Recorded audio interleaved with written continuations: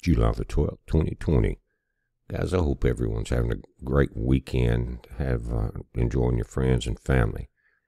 What you're looking at this morning is Comet NeoWise. We've been watching it, and you've had to get up very early in the morning to see this.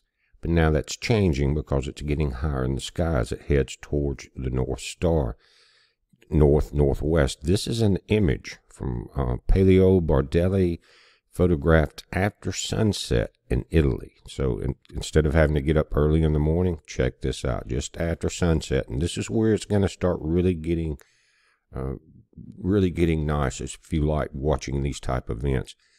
But it said, Bardelli said, thanks to clear skies, I was able to see the comet very low in the northwest. We'll look at some sky maps on that in a couple other images, because this thing is getting brilliant, because as it's getting higher and we're getting more images of it as the Earth is rotating and the reflection from the sun, they're now saying NeoWise is 5,000 meters wide. Not the glow, but the actual rock itself, the inner nucleus, 5,000 kilometers. Think about that for a moment, and you'll understand why when you see some of these other images.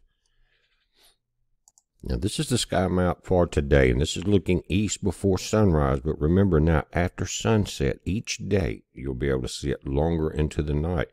But Comet NeoWise is here east-northeast. When we first started watching it, remember, it was almost due east where the sun was rising. But as the Earth is rotating, you can see that now Comet NeoWise is further northeast than the sun and Mercury as they rise.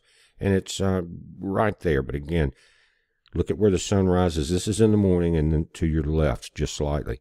But now we're getting these evening pictures.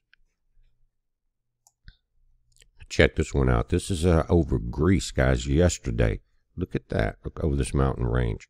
So we pull it down, you can see how clear the picture is. But this thing's huge. Again, 5,000 meters wide on the inside rock. And they can measure that because it's a proportion of the glow. But again, look at that. You don't see this. Many people will never see this in their lifetime. So you need to start, checking it out if you enjoy these things. And what's really nice, instead of having to get up super early again, you can start catching this after sunset. And as it rises higher, it will be one of those all-night events before it's over with. And they were saying we wouldn't, more than likely would not start getting the the evening shots until about the 15th, so we're a couple of days ahead. They're saying the glow is proportional to the size of the nucleus, the nugget of dust and frozen gas at the heart of the comet. From its infrared signature, we can tell the nucleus is about 5 kilometers across.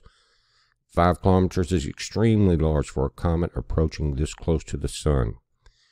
Think Comet McNaught size, which explains its high activity. On July 3rd, Comet NeoWise passed by the sun near the orbit of Mercury. The oversized nucleus helped it survive the encounter, which some comets would have found too hot to handle, and we've seen them disintegrate. And we're getting images from around the world. This is out of Liverpool in the UK, Mr. Vincent Phillips. You've got the comet coming down, and you've got the blue clouds are called noctilucent, and they're basically meteor dust, meteorites. And so because they're trapped in the highest section of the Earth's atmosphere, these are the tallest clouds, they freeze there. Been a lot of meteorites and meteor showers. But we're watching it, guys. You watch it. It's a heads up. Be safe.